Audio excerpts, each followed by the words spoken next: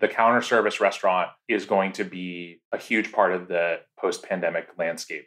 You walk in, you sit on a table and you scan a QR code on your phone and you place your order. You're cutting out a couple of jobs. You're taking the server, the host, maybe even the busser. You still need people to prepare food in restaurants. But how much do you really need people to take orders and serve food? So one way for restaurants to get around this problem of keeping wine prices approachable is to cut the service component. That's a thing that I anticipate being different.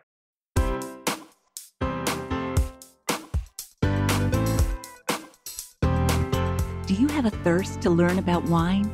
Do you love stories about wonderfully obsessive people, hauntingly beautiful places, and amusingly awkward social situations? Well, that's the blend here on the Unreserved Wine Talk podcast. I'm your host, Natalie McLean, and each week I share with you unfiltered conversations with celebrities in the wine world, as well as confessions from my own tipsy journey as I write my third book on this subject. I'm so glad you're here. Now pass me that bottle, please, and let's get started. Welcome to episode 130. What was it like being the sommelier at one of Seattle's most prestigious restaurants as the pandemic started to unfold? How have restaurants and wine lists changed over the lockdown to reemerge after the pandemic? And how are sommeliers pivoting in the wake of all of these changes? That's exactly what you'll learn in this episode of the Unreserved Wine Talk podcast. I'm chatting with Zach Geballe, the host and producer of the Vinepair podcast. Zach is a wine writer, educator, and certified sommelier based in Seattle, and he has some terrific tasting tips to share with you. In the show notes, you'll find a full transcript of our conversation, how you can join me in a free online wine and food pairing class, and where you can find me on Zoom, Instagram, Facebook, and YouTube live video every Wednesday at 7 p.m. That's all in the show notes at nataliemclain.com/130. Now, on a personal note, before we dive into the show, I've been taking online courses about writing a memoir as I continue to slog through my own. And, the biggest challenge is not chronicling what happened, but how I felt about what happened. My default and my defense is to slip into reporting mode as though I'm telling you why orange wines are trendy. But that's not why we read memoirs. We read them to see if our life story connects with theirs, to find out more about ourselves through their journey. Wines are like that too. We drink them to discover our own tastes and sometimes our memories. So, I'm binge listening to memoirs as well right now on audiobooks. Do you have a favorite memoir? Let me know. Okay, on with the show.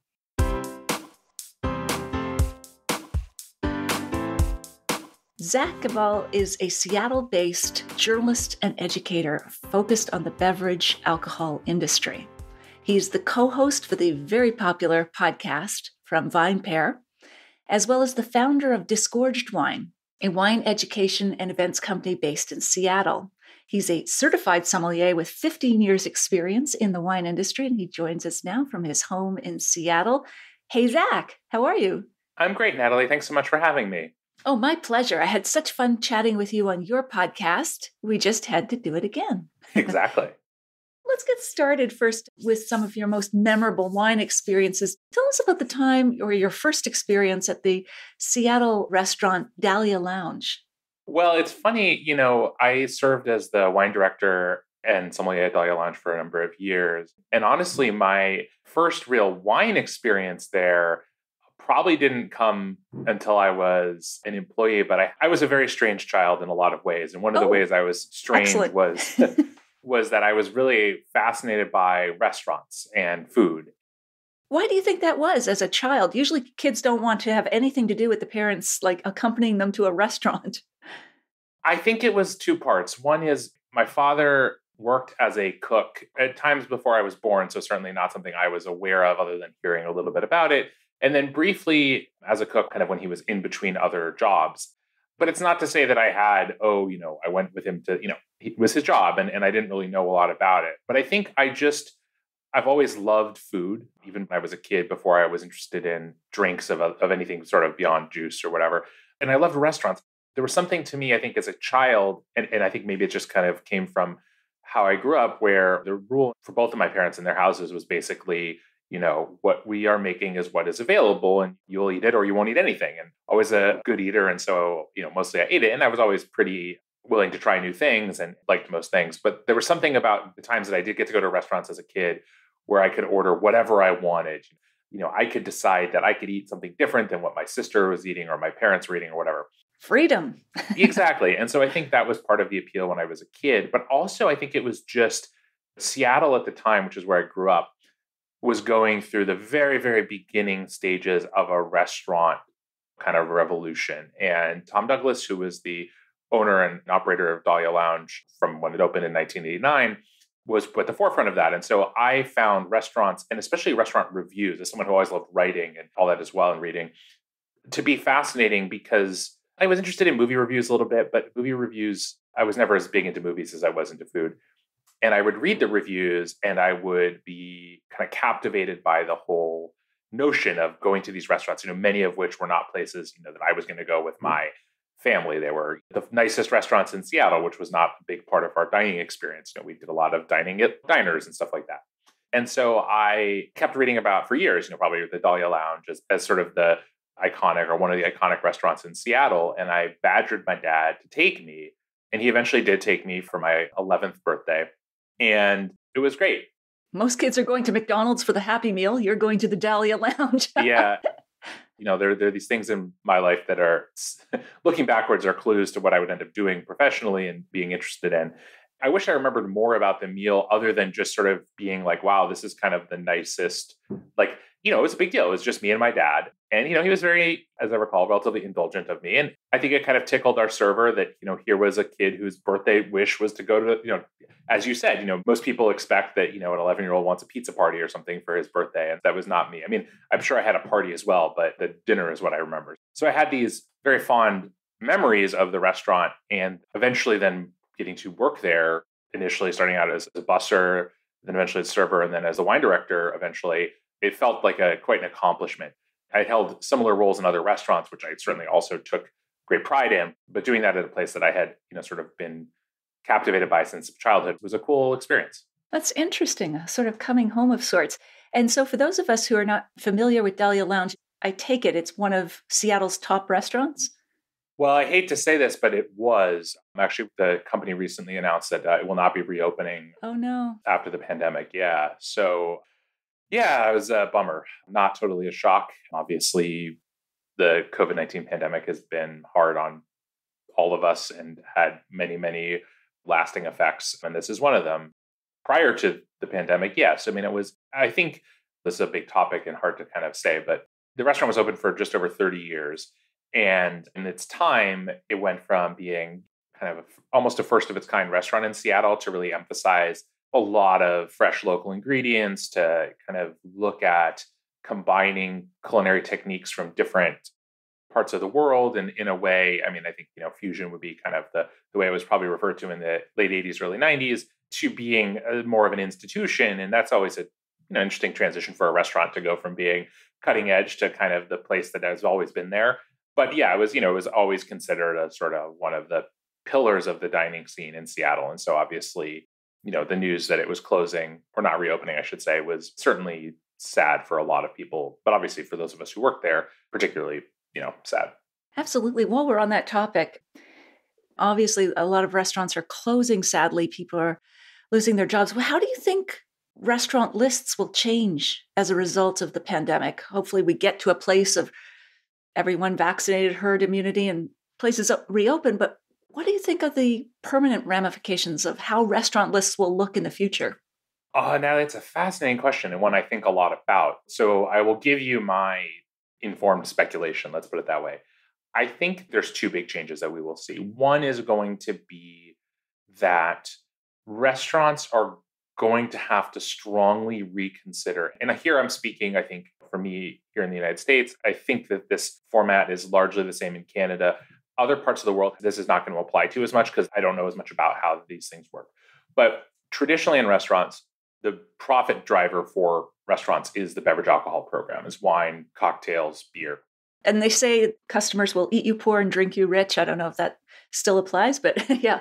But if you compare that to some other parts of the world, like in Europe, for example, the model for restaurants is a little different. The wine, generally, beverage alcohol more broadly, is not marked up the same way that it is here. There's also a lot less intermediaries, especially in Europe, between winery and restaurant. In many cases, restaurants can buy directly from the winery, which keeps costs down. Here in the US, if you're in Washington State, you can buy direct from some Washington wineries if you're a restaurant. But the point is that there's so much in the past of the revenue of the restaurant came through the beverage alcohol program. And I think that some of that just kind of came to be naturally. And I think the sort of consistent theme was, well, drinking is an option for people. We don't want everyone to feel priced out because they don't want to spend money on alcohol. They can still come in and have a meal. But what we found in restaurants, this was all happening before the pandemic. The pandemic had just caused a reset and a chance to reevaluate a lot of these things. What we found is that the real problem with that model is, well, for one, obviously, if people don't drink, that's a problem for you. And it starts as prices of everything creep up, and in alcohol, as with everything else, you start to run into this problem where either you are putting a lot of your program, your list, out of almost everyone's price point. And if you have a very wealthy clientele, maybe that's okay. But for the most part, what restaurants are finding, what I was finding is the wine I was excited about that I wanted to share with guests, not all of it, but a lot of it was starting to kind of creep up into a price point where it was harder and harder to do that. And why? Because, well, typically we were marking up, this is our standard markup in the US of, 3 times the wholesale price for a bottle of wine, 4 times the wholesale price for a glass of wine. Like that was the very standard format, and obviously deviate from that in certain places. And what I wonder if what will happen is restaurants will say, bars will say, et cetera, wine inventory is costly. Wine is expensive to store. It's big. It's expensive to buy. So having a large program, most of which doesn't sell very regularly, just so that you have a full looking list or just so that you have expensive bottles on hand when that guest does come in, is that our most efficient use of resources? Or does it make sense to have a smaller list with less expensive offerings? Maybe we charge less markup and we rely on volume and we rely maybe on making up that loss of revenue in other ways. And one of them, I think, unfortunately, is going to be much less full service in restaurants. I think that the counter service restaurant is going to be a huge part of the post-pandemic landscape. And what does that mean, the counter service restaurant? Are you talking about fast food? Not exactly. I think when I define counter service, what I envision is a sort of model, and it's kind of a catch-all phrase, but what I envision is not what we typically think of as full service, where you walk into a restaurant, someone greets you at the door, they take you to a table, you sit down, a server comes over, takes your order, brings your food. You never have to get up, right? There's no part of the meal where, obviously you can, but there's no part of the meal where anything you need will be brought to you. And counter service in my eyes means more like you walk in, there's a line or there's a counter, or you have an app on your phone or something. You sit on a table and you scan a QR code on your phone and you place your order through your phone. In other words, you're cutting out a couple of jobs, basically. You're taking the server, the host, maybe even the busser, maybe when you're done, someone brings your food to you probably. Maybe you go pick it up at a counter, but maybe they bring it to you. But then when you're done, you bus your own table to bus tub, tray, whatever. And we're already seeing that in Seattle and a lot of other places pre-pandemic. And what I think we'll see post-pandemic is that labor is such an incredibly high cost for restaurants. And it's become more and more so. And for a lot of good reasons, because people paying minimum wage in the United States for skilled labor, it's a hard job. All parts of it are hard. Cooking is very hard, long hours, it's intense work, and paying people essentially minimum wage or just above it to do that. You're not going to keep talent. People don't want to do that job, and I don't blame them. It's hard work and it's skilled work and it should be paid as such. But the reality is you still need generally people to prepare food in restaurants, and most of them. But how much do you really need people to take orders and serve food? Well, I don't know. So one way for restaurants to get around this problem of keeping wine prices approachable to people is to cut the service component. That's a thing that I anticipate being different. The other thing that I'm not sure about, but a thing that we were seeing in a lot of restaurants all over the US were a lot of wine lists that were very, very, very narrowly focused. And I don't know yet whether there will be the same appetite for those things going forward, at least in the next couple of years. In what way might they be narrowly focused? Like, give us an example. So we're going to only serve wine from, Burgundy, or we're only going to serve wine from Northern Italy, or we're only going to serve natural wine. And all of those places may still survive in some context. But I think what you often found, and what surprised me too, is that you would see restaurants with, like, it's one thing if you have a restaurant who specializes in Piedmontese cuisine, serving Piedmontese wines, fine, right? That makes a certain kind of sense. But what I was seeing a lot of were restaurants that had a little more of a, not as clear a geographic origin for their cuisine, but sort of making these choices about a very narrow set of wines, whether regionally or stylistically or whatever. And just, again, like, you kind of create this program where you tell a lot of would-be wine drinkers, hey, we don't really have anything for you. I have always thought that's bad business, but in a world where you're just not sure what the landscape is going to look like as people start to kind of fully reemerge into the world post-vaccination and stuff like that, my inclination, my instinct as a service professional would be to be as accommodating as possible. And that means giving people options when you can, and not being quite as narrow. Some people might have a lot of success going the other way. I don't know. Just speculating. That's interesting observation. So perhaps less risky or less niche and more recognizable wines, higher rotation, that sort of thing, the things that you've written about previously. Do you think also contributing to this, I was reading something you were writing, that perhaps the type of diners who will come out to restaurants post-pandemic will also change, in that maybe two specific groups, those with expense accounts, business types with expense accounts, and maybe large event traffic or sporting event traffic, I'm not sure what it was, but do you think those two groups will diminish considerably and have a big impact on restaurant lists? Yes.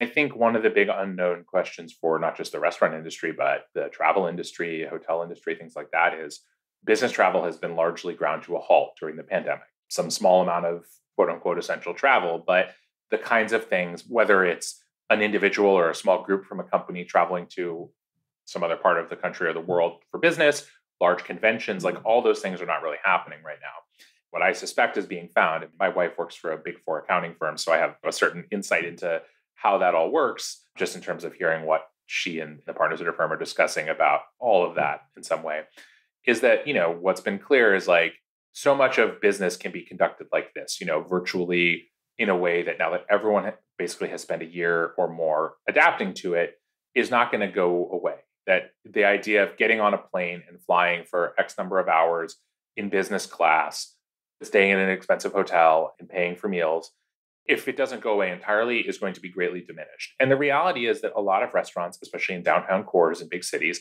rely heavily on that kind of business. That is the bread and butter of a lot of restaurants. I think about many big steakhouses and steakhouse chains are built around the premise, in part, that, like, we are going to have a core level of business that is that someone who's going to walk in and who in the end of it isn't paying, so they don't really care. I mean, maybe they have a budget they have to keep under, but it's not their money. So yeah, they'll buy a $100 steak and a $300 bottle of wine and not even think about it.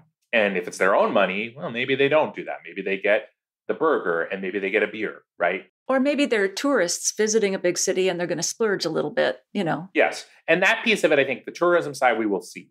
But, underpinning a lot of these industries is business travel, because business travel, it's changed a lot. It used to be even more of a free-for-all, because within the US, the tax laws were different and you could sort of write off on your taxes larger amounts of business entertaining expenses. But even so, it's been relatively permissive, and it's just been a thing that is done. But again, so many things after this pandemic, we're going to say, well, just because we did it that way doesn't mean we should continue to do it that way. Unclear. So I think you have that piece of it, where a lot of businesses that depended on business travel, and to some extent, maybe just overall business traffic. So even if it's not travel, but if people working in office buildings, again, unclear how much of that is going to resume at full capacity. I think for a foreseeable future, I think there's going to be half occupancies. Some people are going to be given the option to kind of permanently work from home if they choose to. So you're just going to have a lot of fewer people in these downtown areas for the next couple of years, which creates real pressure on restaurants that are in those areas. Obviously, not all restaurants are in those areas. And then the other piece of it is, in terms of these large events, that I think we're seeing coming back. I mean, you already see sporting events in the United States, certainly, and depending on where you are, with very different sets of rules and regulations, but with some number of fans in attendance. I imagine that as the year wears on, You might see large outdoor concerts, those kinds of things that do bring people in will probably come back quicker. They've been more of an issue for restaurants that were dependent on them during the pandemic when they've been shut down. I think that will come back because people are so desperate to have things to do and to be in community with one another. But it's the business travel piece that I'm dubious will return to anything like its pre-pandemic level, at least for a number of years. Well, that's interesting. So you had been a wine director and sommelier at Dahlia Lounge pre-pandemic. Can you remember the day you first thought your job might be in jeopardy? I can. I'll tell you there are two. So the first day that really stands out to me in memory was February 29th of 2020. Oh, you got the date. I do. Well, it was a leap year day, so it's a sort of not a lot of February 29ths. And the reason for it is that was a Saturday night, and I showed up to the restaurant as I usually do, between noon and 1, kind of getting ready for the day and for service. And the news had come out earlier that morning. The Seattle area was one of the initial epicenters for COVID-19 outbreaks in the US, and in particular in a care facility in Kirkland, which is nearby a city. And the first person at one of those care facilities had died that morning, or had died the night before, and it was announced that morning. And I noticed, just being in the restaurant and being around, taking some phone calls, that probably 20 to 25% of our reservations canceled for that night. And it was the first time that we really had seen and not every person said, oh, this is because of COVID or coronavirus. I think at the time, no one was calling it COVID. No one really said that at the time. I mean, one or two people maybe said it, but it was clear, we don't just get a quarter of our reservations canceling without anything besides a big weather event, or in this case, a disease.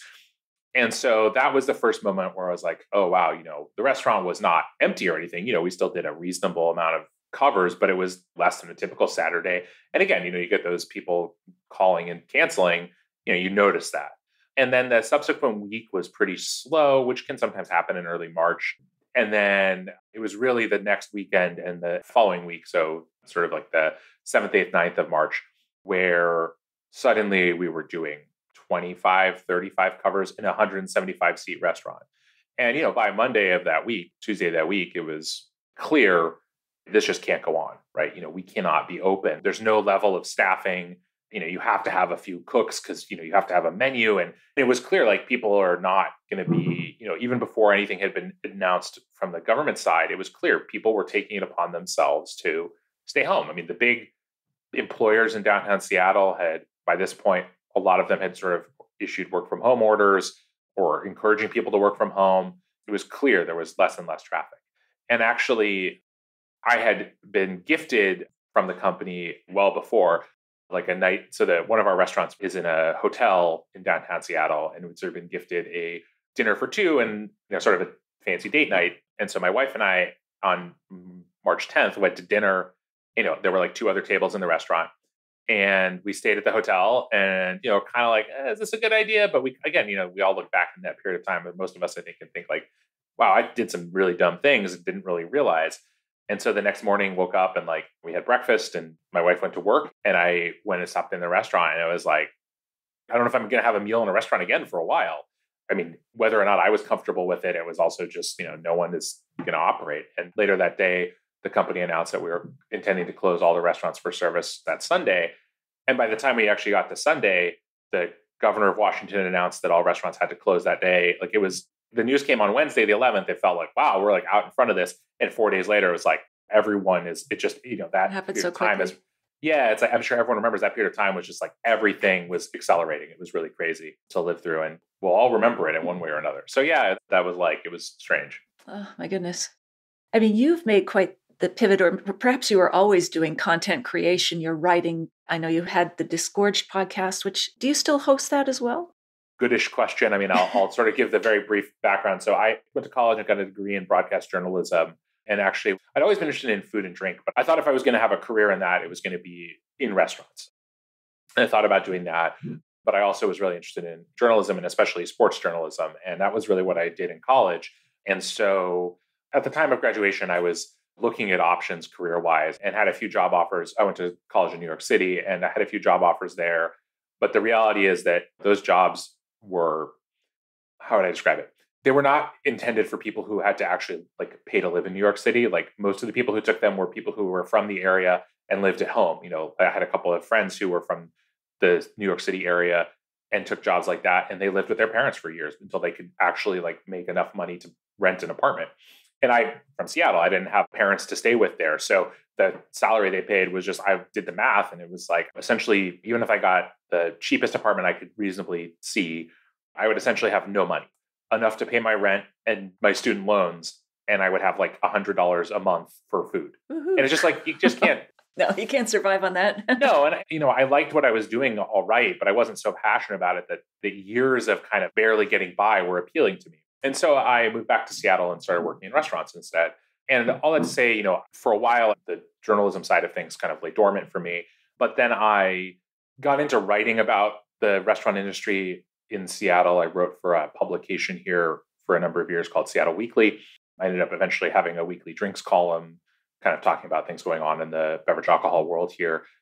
And in that period, at some point when I had sort of been doing a lot of writing, and I had done a podcast way back in the early days of podcasting in the mid 2000s, a sports podcast with some college friends. And we did it for a little while, but this was an era when you recorded a podcast and you uploaded it to a website, and no one had iPhones. I mean, you told people, if you want to listen to it, you can go to this URL and sit at your computer and listen to it or something.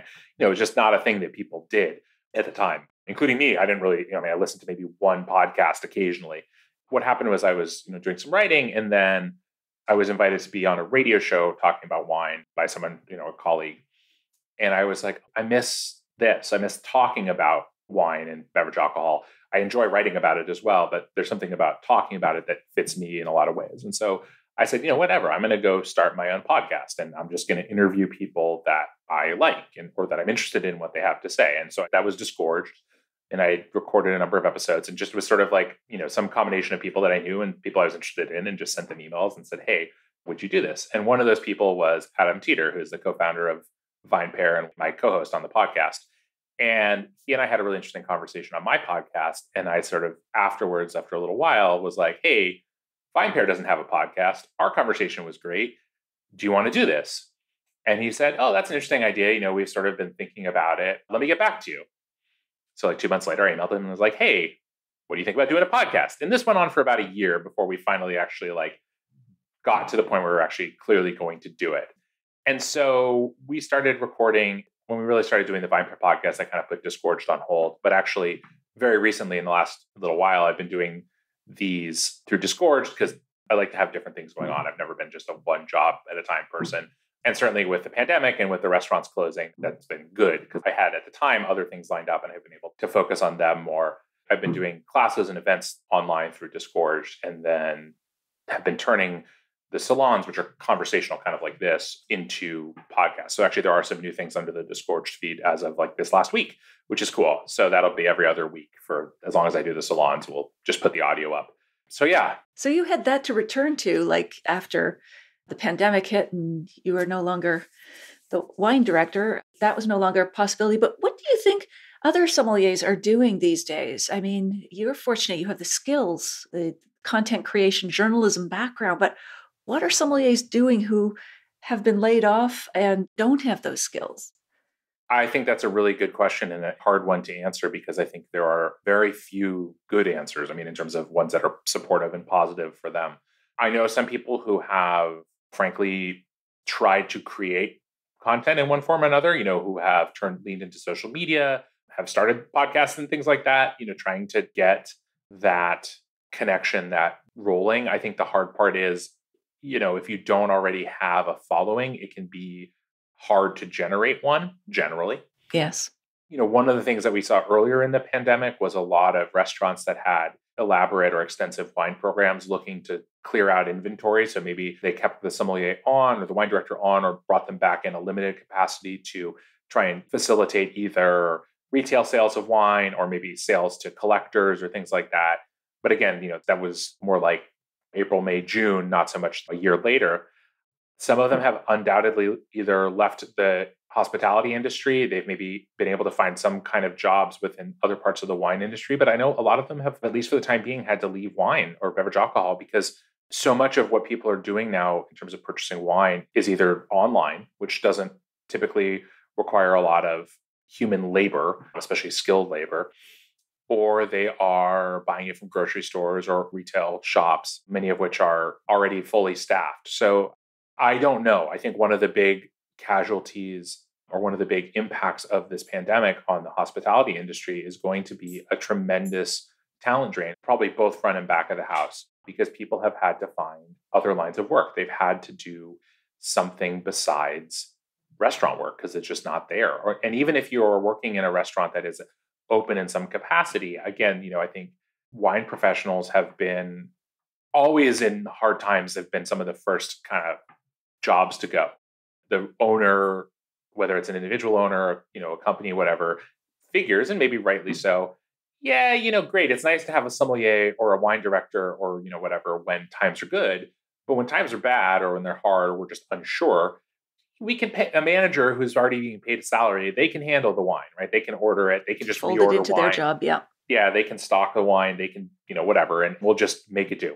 And so I think that we're going to see that there's going to be a real dearth of jobs for people like me, frankly, when restaurants do fully reopen. And I hope I'm wrong. I mean, I hope that there is a recognition that there is a place for skilled professionals in these niche areas. But it requires, I've seen the argument put out there, and I don't know that I can totally endorse it, which is that, wine directors and sommeliers pay for themselves. And I think they can, for sure, if they're good. But there are also, the reality is like, we're having a glut of people of my general skill set. It's certainly in the United States, as wine education and wine accreditation became more and more popular, you had more and more people floating around with the accreditation at a minimum, whether they had relevant experience, harder to say. How many restaurants really need a dedicated wine professional? And I think the answer pre-pandemic was maybe fewer than had them, and certainly post-pandemic for a while. I think it's going to be fine dining restaurants will want them. Maybe some places that have, for one reason or another, an extensive wine program will have them, but I think it's going to be slow to come back, unfortunately. I agree. Yeah.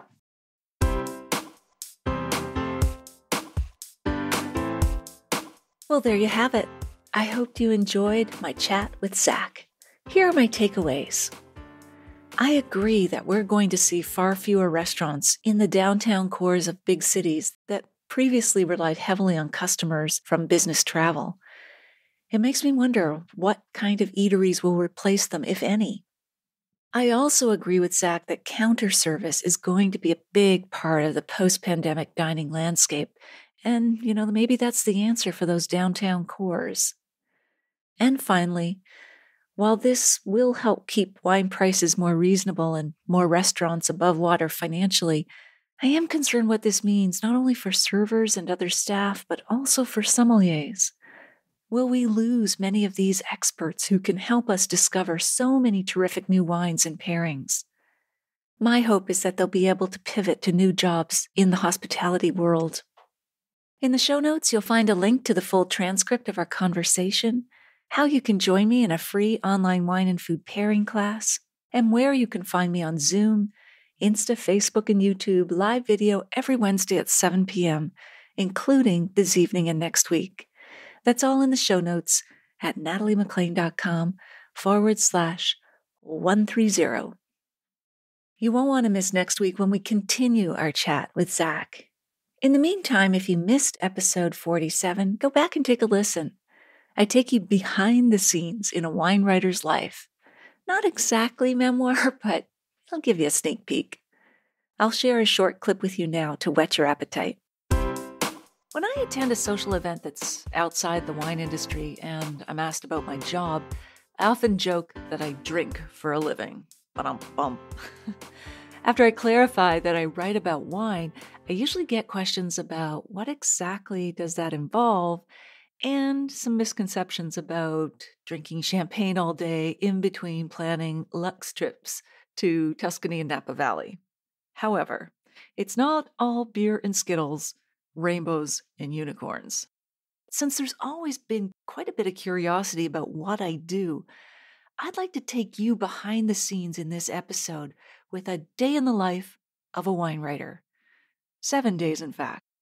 I'm going to record a short update each day and let you know what I do that's related to my job, plus a few personal details so that we can get to know each other better.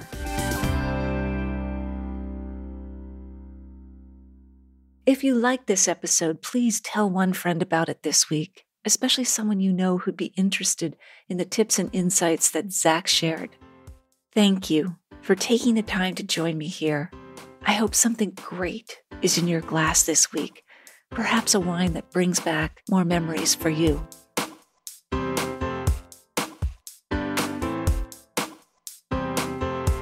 You don't want to miss one juicy episode of this podcast, especially the secret, full-bodied bonus episodes that I don't announce on social media. So, subscribe for free now at nataliemclean.com/subscribe. Meet me here next week. Cheers.